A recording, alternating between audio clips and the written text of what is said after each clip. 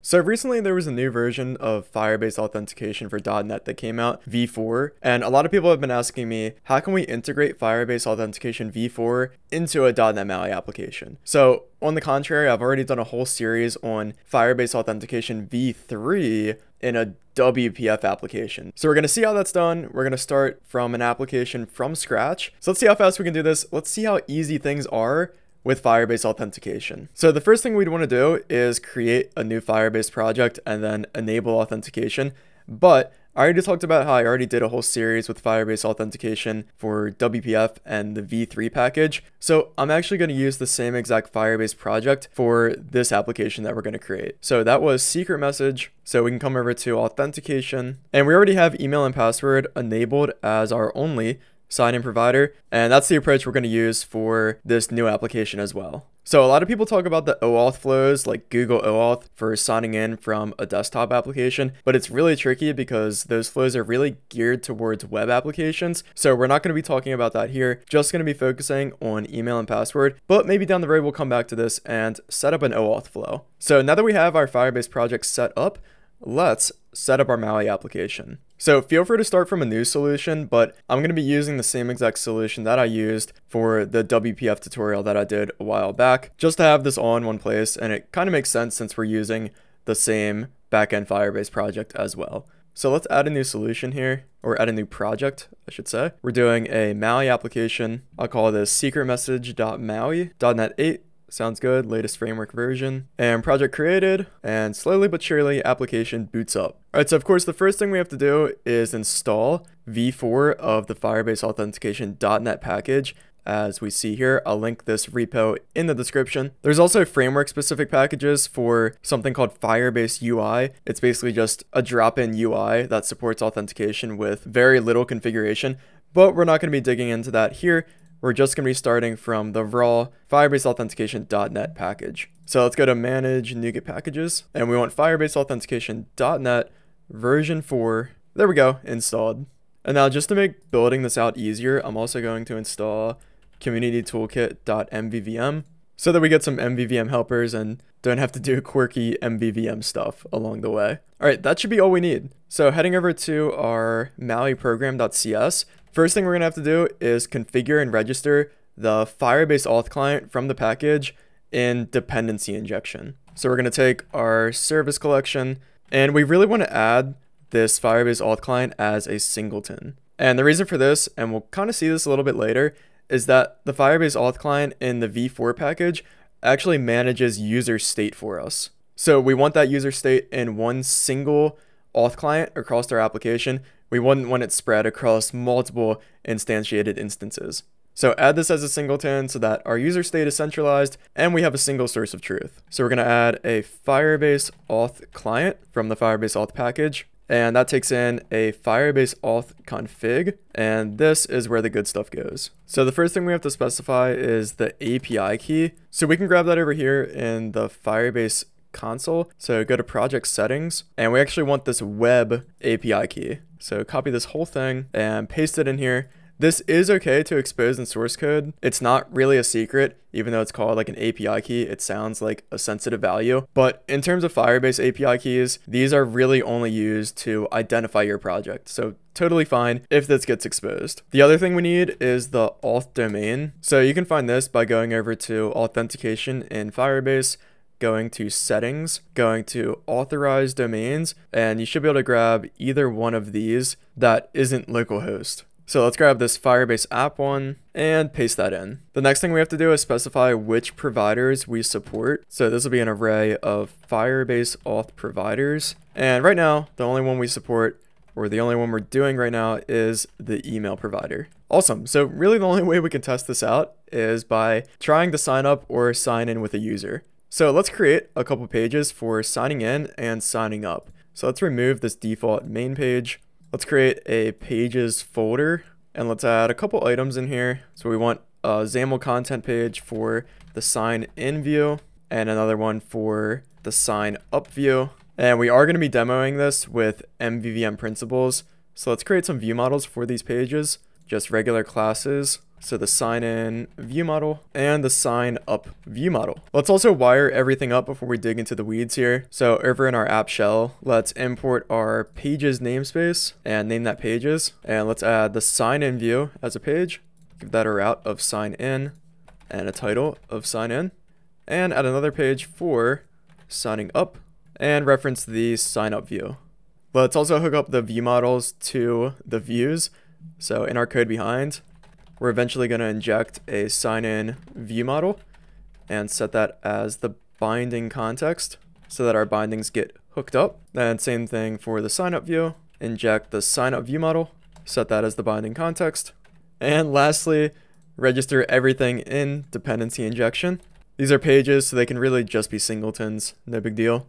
So sign in view model, sign up view, sign up view model. All right, I think we're all hooked up. Let's start by building the sign in page. So let's give this a title of sign in. This really doesn't have to be pretty for now. Let's just try and get authentication working. So we're just gonna have an entry and the text will bind to some sort of email property on our view model. We'll add that shortly. Then let's also have a password property. Make this is password true, so that's masked. And then just throw a button on here to sign in, and this will bind to some sort of sign in command. Now let's have another button to go to the sign up page if we don't have an account. So we'll call this the go to sign up command, or how about navigate sign up command, and throw the typical text in here, need an account, sign up. All right, so moving over to the view model, let's add all of the properties that we can bind to them and all of the commands so that we can call them. So we're gonna have an email and a password and a method for our sign in command. So this will just be called sign in. And then another method for navigating to the sign up page.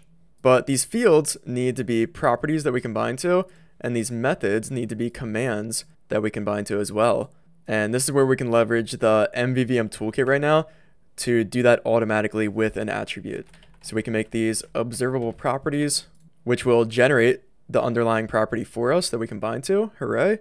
And then we can make these relay commands, which will generate the underlying command that we can bind to. Super cool. Love the MVVM toolkit. It's really fun to work with.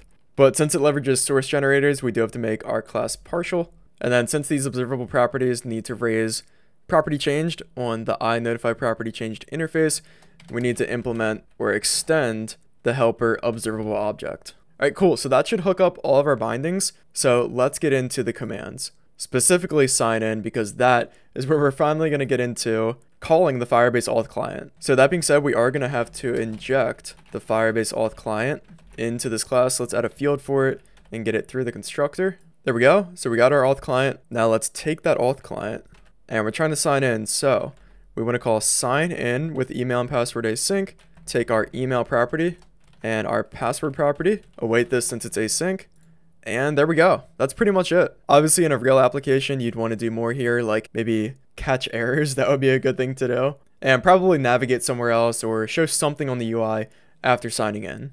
Let's also implement navigate sign up here so that we can move over to the sign up feature next.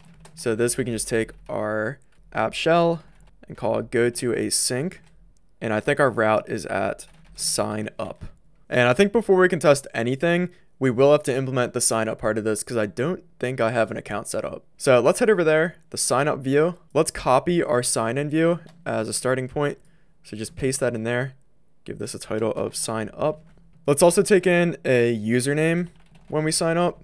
Let's only take one password. It probably would make sense to have a confirm password field, but we're not going to deal with that here. Let's just focus on Firebase authentication.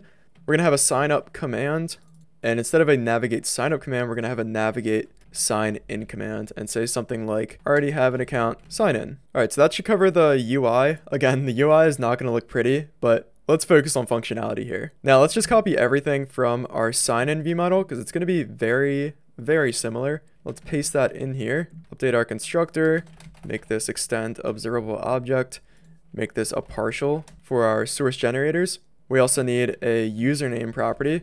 Let's add that. So username, instead of navigate sign up, again, this is navigate sign in so that we can go to the sign in page. And our main method here that handle the form submit, this will be sign up, of course. So all we have to do, we're going to take this auth client again and call create user with email and password async.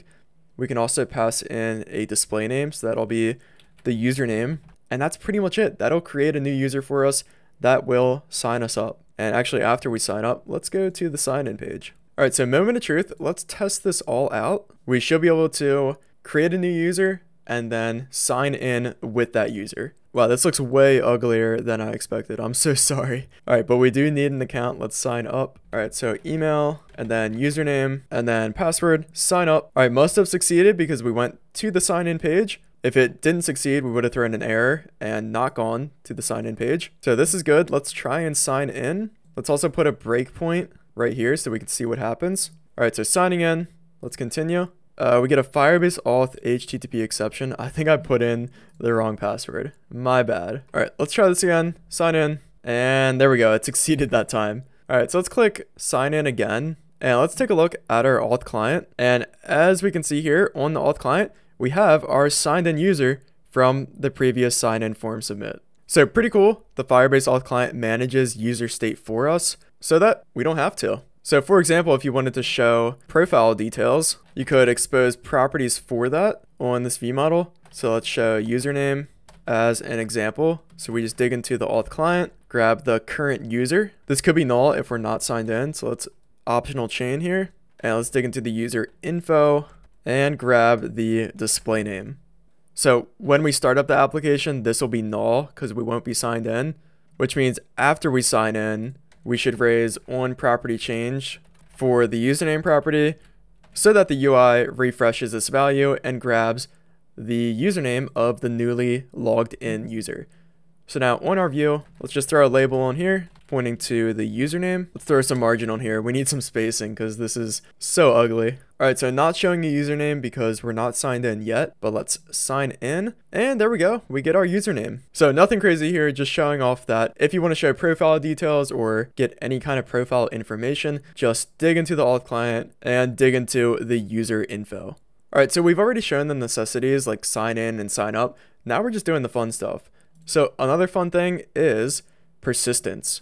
So v4 of this Firebase authentication library makes it really easy to persist the signed in user whenever you restart the application. So all you have to do is back here on the Firebase Auth client is specify a user repository, and we just need to pass something that implements user repository. So of course, by default, it uses an in-memory user repository, which means whenever we close the application, we lose the currently signed in user. But we could also implement this user repository interface to persist our user in something like MAUI's secure storage so that whenever we restart the application, our auth state picks up from where we left off when the application was closed. So you can implement user repository yourself, but even better, this Firebase Auth package comes with some built-in user repository implementations. So the one we'll use here is the file user repository, which will store the user information in the app data folder. We just have to specify a subfolder within app data where we want to store this persisted user. So we'll just call this the name of our application secret message. So now if we boot this up and then sign in, here we go, sign in successful. Now let's restart the application. So boot up again, and we should still have our signed in user. As we can see here, we got our username, which means we're already signed in. And that was because we persisted the signed in user in a file within app data. All right, so the last thing we're going to show off here is how to get the access token of the currently signed in user. So this is especially critical if you need to authenticate with a backend that is verifying access tokens from your Firebase project, which is exactly why I chose to put this project in this solution, because we already have an API that I used in the other series that authenticates access tokens for this Firebase project. So if we hit this endpoint on the backend and we are authenticated, we should get our secret message back. So let's reference the existing WPF project that already hits this API. So first thing we can grab is this refit interface that we can use to easily hit our endpoint on the backend and get our secret message response. So let's copy this secret message query and let's just throw this in the sign in view model. So we are going to be using refit here to hit our interface. So let's manage NuGet packages and install refit. There we go. Let's also install the HTTP client factory so that we can easily register refit in dependency injection. There we go. And if you're not familiar with refit, here we go. It's an automatic type-safe REST library for .NET. And what that allows us to do is create an interface that has a method. And we're essentially going to tell refit that whenever we call this method, we want to make a GET request to a particular endpoint. So this is just the base route of our API, which we indeed do want to hit. So let's import that from refit. And we also want to tell refit the type of the value that we expect to get back from that API. So that's going to be a secret message response, which our API does send back. And in fact, we have this API response type living in this shared project, so secretmessage.core. So we can actually import that into our MAUI project. So let's add a reference to secretmessage.core and import this response type. Okay, so now let's take this interface type and get that into, I guess, just our sign-in view model here for testing. So get the get secret message query, and we'll get that through the constructor. And let's actually run this in the constructor, which might not be a good idea, but let's just execute this query, and then we'll call continue with. So after this async method completes, we will handle the result in this callback. And what we're going to do is set another property. This one will be the secret message. So let's set that based on our API response. So it'll be in the response, result, and then our secret message. And I feel like this stuff could be null if the request fails. So let's add a fallback here just in case. All right, so now let's move over to finally registering this in dependency injection, this get secret message query. And then we'll show how we can automatically pass the access token of the login user whenever we execute this request. So in our MAUI program.cs, we're going to take our builder services, and we want to add a refit client for the get secret message query. We also need to configure this client and specifically set the base address. Let's reference the WPF project here. Okay, so it's localhost 7297. Let's use that. And the last thing we're going to add is something called an HTTP message handler. So we can specify some sort of handler type here, which specifies custom code that we can run before and after refit executes the HTTP request. So specifically, we want to use this HTTP message handler to append the access token of the currently logged in user to the request. So we're going to call this something like a Firebase Auth HTTP message handler. And let's generate that. There we go, just throwing it down here. And this needs to inherit from delegating handler, which really helps simplify the handler implementation because it takes care of basically everything. All we have to do is override send async. So we need to get the access token of the currently signed in user, which is going to be in, you guessed it, the Firebase Auth client. So let's get that through the constructor. And now let's get the access token by taking the auth client, grabbing the currently signed in user, and calling GetIdTokenAsync. And the nice thing about this method is it'll automatically handle token refreshes. So if the token's expired, it'll refresh that for us within this method and give us back a fresh token. So let's make this method async so that we can await this and make this async. And if we have an access token, then what we're going to do is take our HTTP request and modify that. So we're going to set a header, specifically the authorization header, to an authentication header value. Our auth scheme is bearer, and then we just need to pass in our access token. Now, one more thing here, we should handle cases where we're not signed in and the user will be null.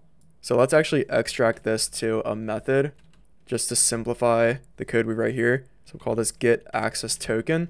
And then we just have a little check here. So if the auth client user is null, then we'll just return null, which means we won't have an access token, and then we won't try to append anything onto the request. All right, so almost ready. We will summarize everything that we've done as we reach the end here. One thing we have to do is add this Firebase Auth HTTP message handler in dependency injection. And I think that's it. Let's run this. Let's see what happens here. Oh, and I forgot, we're not running our API. Let's fix that. So in our project, let's configure the startup projects. We want to start multiple. So we want to start secret message.maui, as well as our API. All right, let's give this a try now. All right, so we're already signed in because we're persisting auth. So we should have an access token here. There we go. Now we append that on the request. Looks good. Let's continue. Okay, sorry, my camera just crashed, so gotta turn that off here. But our get secret message query succeeded because we were authenticated. So we see we got our message back. Hooray. Let's continue. Oh, but our UI didn't update because we're setting the field here. We should be setting the property so that we call property changed. And also we didn't add anything on the front end to show our secret message. So let's try this one more time. We should see it now. There we go. Sweet. Okay, camera's working again. I think we're good. All right, so in summary, we already had a Firebase project, but if you don't already have one, go ahead and create one. It's free, by the way. That's the great thing about Firebase Auth. I should have mentioned that earlier. But after creating your project, go ahead and install Firebase Authentication.net v4. And then using that, you can create a Firebase Auth client, and you can pass in your API key, which is not a sensitive value. Okay to expose here. Pass in your auth domain, your specific providers, and optionally a user repository so that you can persist the signed in user. Very easy and very powerful. Then go ahead and create a page where you can sign in, and you can use the Firebase Auth client to sign in with an email and password async, and also add a page for signing up where you can use create user with email and password async from the auth client to create a new user and sign up. And then, as we mentioned, the auth client manages state for the currently signed in user. So if you want to show any profile details, dig into the auth client, grab the user, get the info, and do whatever you want. And lastly, if you need an access token in order to authenticate with a backend, simply grab the current user from the auth client and call GetIdTokenAsync, which handles token refresh automatically. And boom, you got your access token, and you can authenticate with your backend. So this was a lot. Apologies if we went kind of fast here. As always, source code is going to be in the description if you need to reference anything. I'll also leave the Firebase Authentication v4 docs in the description if you need to reference those. And even though this was a lot, I feel like we only touched the surface. So like the Firebase Authentication package can do other things like password resets, for example. A lot of the different OAuth flows, which we didn't touch at all, although I might do a follow-up video for that. But aside from that, hopefully this was enough to get started with implementing Firebase authentication in your own .NET MAUI application.